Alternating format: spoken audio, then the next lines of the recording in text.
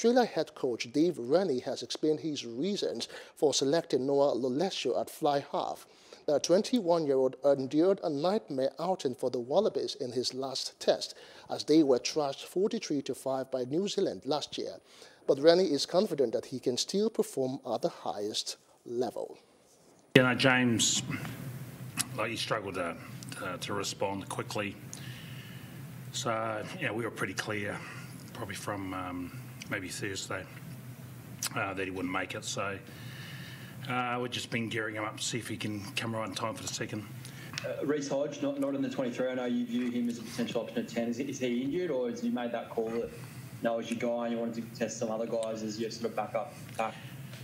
Yeah, we very happy with Noah. He's trained really well. With Hodge, he just hasn't played any footy.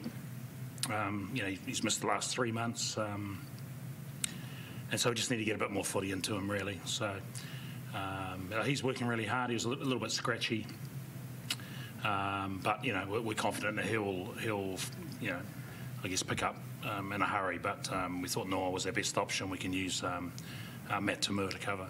Hello, hope you enjoyed the news. Please do subscribe to our YouTube channel and don't forget to hit the notification button so you get notified about fresh news updates.